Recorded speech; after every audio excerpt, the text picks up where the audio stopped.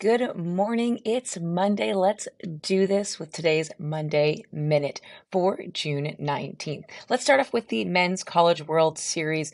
LSU is dominating on the field in this double elimination tournament, but where their fans are really dominating is in Rocco's Bar in the Shot Challenge. So the Shot Challenge takes place at a bar near the stadium, and those LSU fans are showing up with over 11,000 shots compared to the next closest team with 4,700 shots. Jell-O shots, I should say. Jell-O shots. Very important.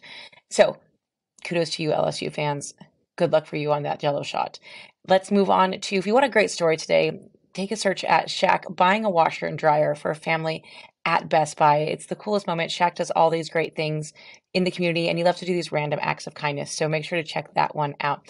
Let's dive into golf. The U.S. Open. Wyndham Clark won his first career major at the U.S. Open. But the big headline at the US Open this year is the small crowds. The TV viewers were disappointed in the lack of excitement out of the 22,000 fans in attendance. 22,000 is about half or a little less than half of what normally is at a US Open because the LA Country Club was a bit smaller grounds and they had some challenges with people and logistics.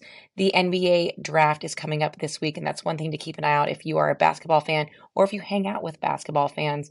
It is on Thursday. Wemby is the guy to watch. He's the 7'5" French prospect, and he will likely be going to the San Antonio Spurs, who have the #1 draft pick. Have a great week ahead. For more on anything we talked about today, check out lastnightsgame.com or head on over to anywhere on social media. Have a great one.